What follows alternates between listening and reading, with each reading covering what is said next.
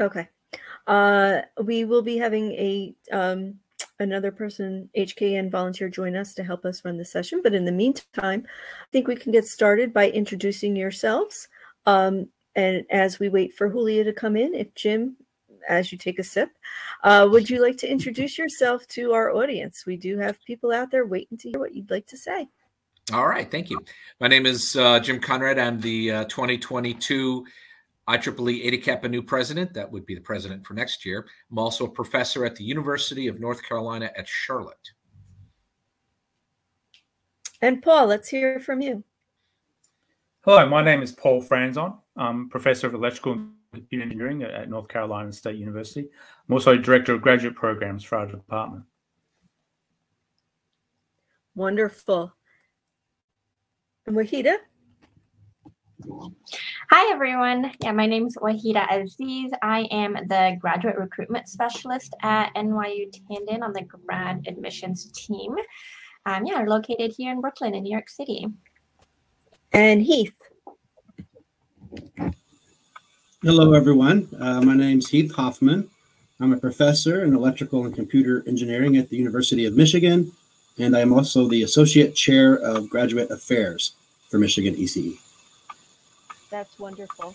As we're waiting for Julia, let's just start off with kind of a softball question.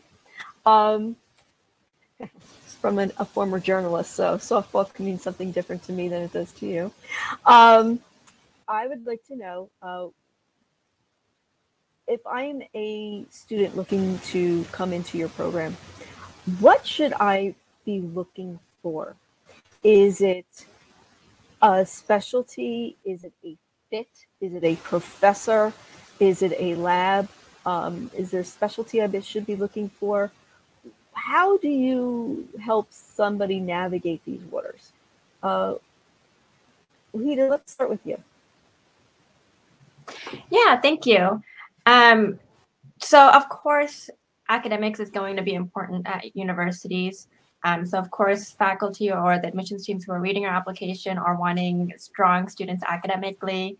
So sometimes universities will give out like the recommended GPA or give out like the average GRE scores if it's required, because they want to be transparent and they want you to know what a competitive student looks like. But like then secondly, like you're niching down when you're going into a master's or a PhD level program. So you want to make sure that what you want out of the program is you're going to get out of it. So it's really important for you to understand like what you want to do after you graduate, or like what's your 5-year plan, and then it'll let you know like, will this program get me there? Because essentially it's a two-way street, right? You have to pick the university, so you want to be choosy. You're niching down, so be choosy. Like a grad program is what, 10 classes. So if you don't like 2 or 3 of your classes, that's a third-year program. That's quite important. But so be choosy at this point. Like you want to make sure that you understand what the program can offer you, and then that it's a good match. Because of course, academics is important. And it's something that's looked at heavily. But secondly, we're trying to see if you're a good fit for the program. So like, what are you bringing to the program? What do you want to do with the degree after you graduate? Okay, thank you very much. Let's hear from you, Heath. Sure. So, for our master's program, what we're mainly interested in terms of admissions is, when you apply to a specific area of specialization. So we're looking at, okay, this is the area you want to go into. Do you have like the right background? Do you have the prerequisites that would allow you to come into our program, take our graduate level courses in that area, and be successful? So you do need to think a little bit about what area that you're applying to, and whether you feel like you have the background for that area. For our PhD program, our admissions are done mostly by individual faculty, looking through the applications, finding students that they would like to advise. And so it definitely makes sense for you to do your research there in terms of, what area do you want to work in? What professors do you think you would like to work with? Make sure that you've gone through and looked through the research they've done. Go to Google Scholar or something, look at their papers, and then in your application, try to speak knowledgeably about what they're doing and why you think you would like to work with them. Fantastic. And Paul, let's start with you, and then we'll end up with Jim. So a master's is in the United States. A master's in electrical and computer engineering. It's largely a deep professional training program. Yes, some students do research, some students do a master's thesis, but for most students, it's in-depth training in the area of interest to them. So in terms of selecting a school for a master's, you go by largely what are they preparing you for? What's the career track that they're preparing you for? Or what career tracks can they prepare you for if you have some flexibility? And then the idea is that the master's graduate ends up being a deep design expert usually, or an application expert, and is rewarded as such by the companies that you work for. PhD, of course, is quite different. PhD, ideally, you have an area of interest and you apply to universities that have strengths in that area of interest, or you have a faculty member that you're interested in working with, that you've found through paper research or through perusing the website of the universities you're interested in working at. Because it's the relationship with your advisor is a very important part of a PhD. And most electrical and computer engineering programs, like Heath mentioned, want to match a faculty member and a student in the application process. And that's a bit different than, say, physics, which tends to just admit a pool of students. So, what gets you excited in terms of spending several years of doing research on it is the key thing for a PhD. Thank you. And Jim. I would like to echo everything that everybody else has said, but I thought I'd give a real world example, and that would be one that I did. And I was graduating with my bachelor's, and I was looking for a job location that would also have a university nearby that I could pursue for a master's degree, because back in those days, a little bit now as well, but my employer would pay for all of my schooling. And so I looked around, and one of the more appealing job sites and university sites was, in fact, Research Triangle Park, which is where Paul Franzone is right now. And I had a choice of several universities there to choose from. And based on what my goals in my job were, to get more in depth in what I wanted to do in computer engineering, the obvious choice was North Carolina State University, because they offered computer engineering master's degree. And I did a coursework only master's degree, but it was actually during my master's degree that I actually determined that I might want to go more into depth and get a PhD. So like everybody else has said, maybe knowing if you want to do a master's or a PhD in advance might be helpful, but that's all right. If you decide in the process, then you could make some minor changes as you go forward. There are two things that I would really like to get to, and we have a very short time here. So probably have to split people over these two questions. The one is, it's a chicken or an egg sometimes for students. Do they go into the workforce first and then decide what they want to specialize in and then go on for their advanced degree? Or do they start immediately in their advanced degree, find their niche there, and then go out into the industry world? Who wants to take that one? Anybody? Okay, Paul, thank you. So I get asked that question a fair bit. And my advice is, if you know you want to go to graduate school and have an area that excites you, then charge ahead and start doing it. Because if you go into the workforce and particularly if you don't do what Jim did, and at least start part-time, then life starts catching up with you. You get a spouse, you get a dog, you get a car, you get a mortgage, and suddenly you find you can't go to grad school. You don't have the time or the money. So if you know you want to do it, then charge ahead and do it. Maybe after a short period of time working. I actually spent a year in the workforce before returning to grad school. But if you don't, then you're quite as likely to end up knocking on our doors when you're 50 years old, saying, I always wanted to do a PhD, and now I'm finally going to do it.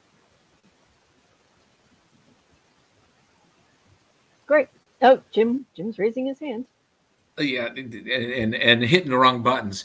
So I'll even go a little bit further than that and say, if you are at the point where you have done your 4 years for your bachelor's, or 5 years, or 6 years for your bachelor's, and you haven't actually worked in the field yet, that's a problem, because you should be spending your summers working as an intern or something else and seeing what this field is that you're getting into. You know, I'd hate for you to get into the workforce for the first time after your bachelor's degree and suddenly, oh, I don't like this. And, you know, it's a little bit too late to maybe change your mind.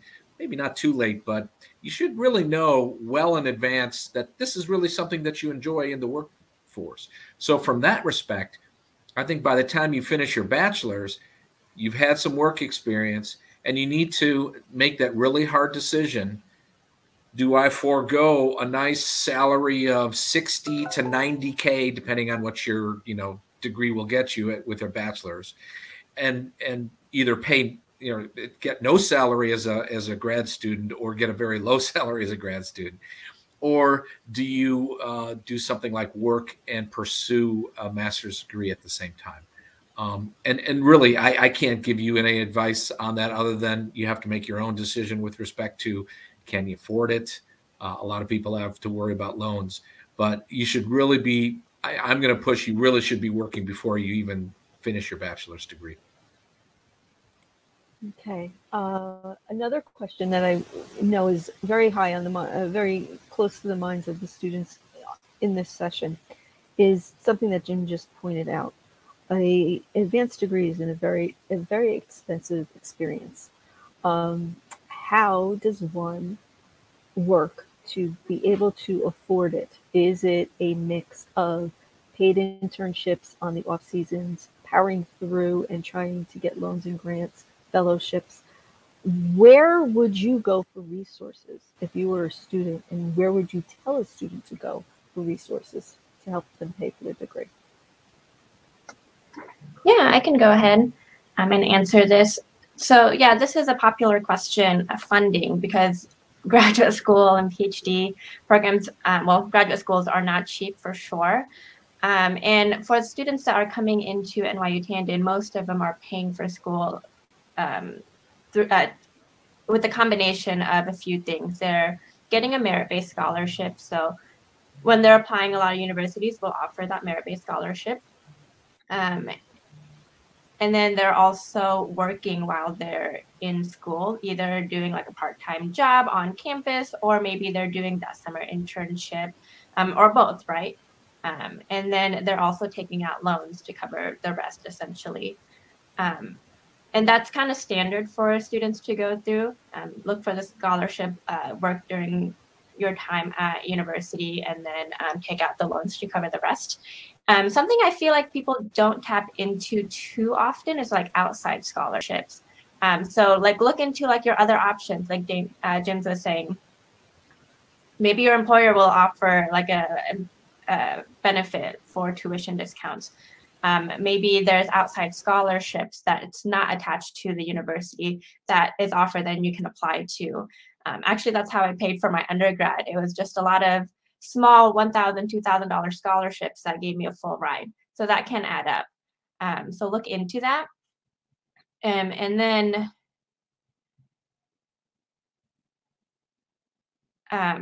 sorry, I lost my train of thought. But essentially looking into getting those merit-based scholarship and then the outside scholarships, and then like working while you're in school is how a lot of our students are paying for university while they're here. Keith, there's a question in the Q&A that asks, and it kind of follows what Wahida just said. First of all, how do you establish a work-life balance while you're going to graduate school? And is it different from the undergrad experience in your experience? So the grad experience is a bit different. So just sort of an example, you know, our grad students will typically take no more than 2 grad courses a semester, you know, sometimes 3, but we encourage them the first semester to start with no more than 2, you know, because the grad material, sort of a quantum leap higher. A lot more there to get your head around. So that's one difference between undergrad. Another one is, whether you're a master's or a PhD student, you tend to get involved in research in some capacity.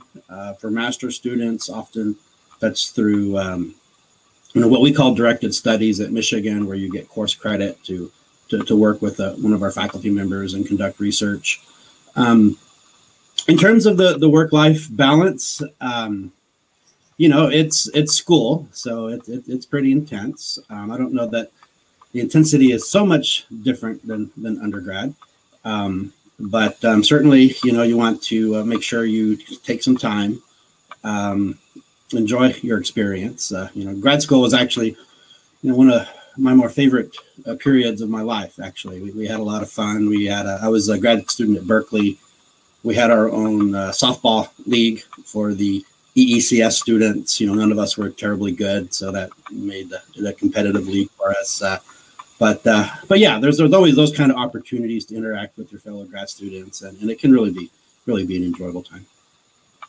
That's great.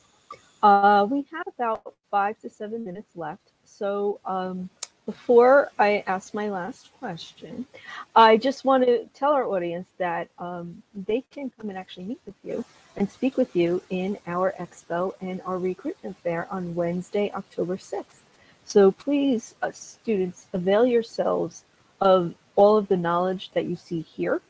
Harness this and take it with you. They will be meeting with people one-on-one and in small groups. So you will have the ability to chat, possibly interview. So polish up your resume and bring it on to October 6th, Wednesday, to this. It's in the expo section is where you can start.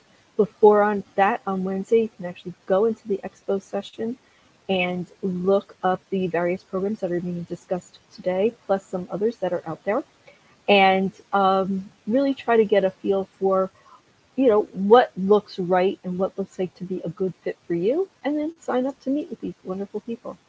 So my last question really is about your graduate student being done with all of their classes. What do you anticipate? What would be a nice path for them to take? Would it be to just put your head down and do research for 12, 14 hours a day? Would it be to get some experience out in industry already? Take up the cello? Where would you go, and what would you tell a student to do once they're done with their classes? What's next? I mean, they've been in school for so many years. Sometimes you just don't know what to do next. Anybody want to take that one? Okay, Jim. Now, of course, it depends on if you're getting a master's or if you're getting a PhD. So, I'll address the master's and I'll let somebody else address the PhD. Keep in mind that a lot of people pursuing a master's degree, as has been mentioned, they're delving more into detail in a specific area. In fact, if you think about this, if you get a bachelor's degree, you get to know a little bit about a lot of things. If you do a master's degree, you're getting to know a lot about a few things. And if you're getting a PhD, you know everything about nothing, right? So you got a master's degree, you know a lot about, a very narrow area. You should have been thinking about, if you want to go into industry, who you would be working for with that knowledge. You should have been doing that long before, a year before, a year and a half before, maybe even working an internship. So a lot of it is the preparation, all right? A master's degree, if you go straight through, should take you a year and a half, 2 years, no more. If you are doing it as a part-time, of course, it's going to take longer, and you already have a job most likely.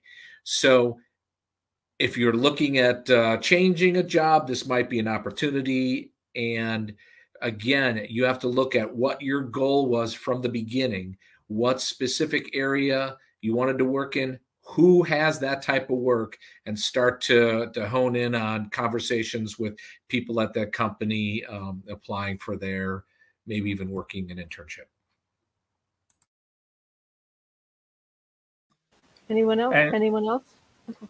I'll add for the PhD student, as Heath mentioned, PhD students often mix coursework and research from the first semester.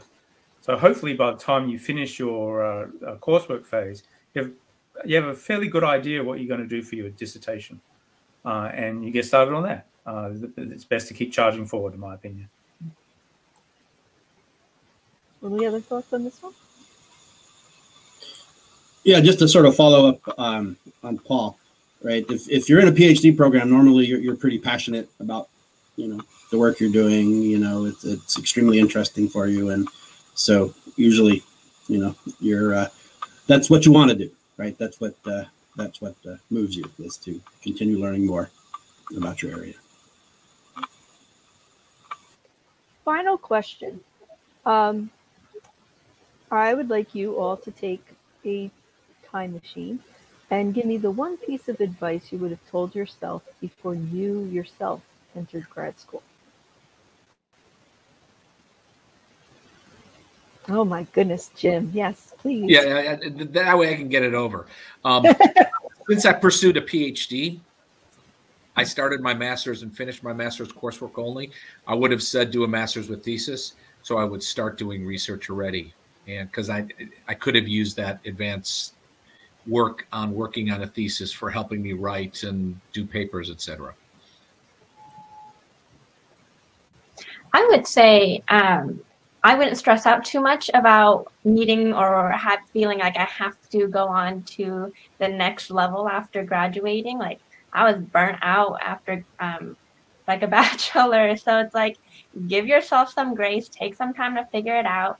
Like, if you think a master's is something you don't want to do right now, that's okay. Maybe it's just like not right now, but it's something you do later. But like, don't take too much time to think about it. Because like Paul was saying, life can get in the way. So it's okay to say not right now. So it's like, take some time to think about it, because it is years of your life when you go into a program.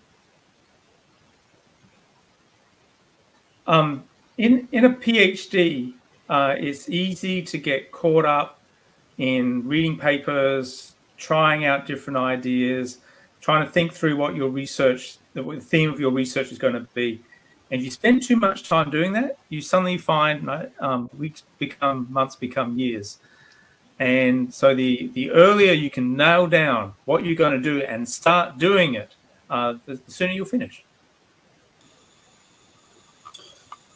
So in terms of my own personal experience, the main advice I would give would be to, take your coursework, your first semester, very seriously. I was in industry for a little bit before I went back to grad school, and found the transition a little challenging. Of course, it all worked out in the end, but I think if I had kind of spent a little more time on my coursework, a little less time on research-related stuff, that probably would have been a good way to get a start. One thing I would like to say, though, in terms of students applying, the advice I would give is don't try to overthink how the universities you apply, what they'll think of you, right? It's really hard for you to be able to gauge, how we will consider your application, and really more think about what is it that you want to do, and if this isn't something you want to do, go for it and don't talk yourself out of it. Excellent advice. Excellent. So I want to thank you all very, very much for joining us today. I think you gave some wonderful advice to the students out there. Again, students, please take advantage of this HKN exclusive experience to meet with some of the top schools in the nation and come and visit them on Wednesday, October 6th. Hope to see you all around the conference experience. There will be networking sessions that each of you can attend. So please avail yourselves of that as well and meet our wonderful students. Thank you and have a wonderful day. Thanks so much, Stacey. Thank you, Thanks so much, everyone, for coming. All right, bye-bye.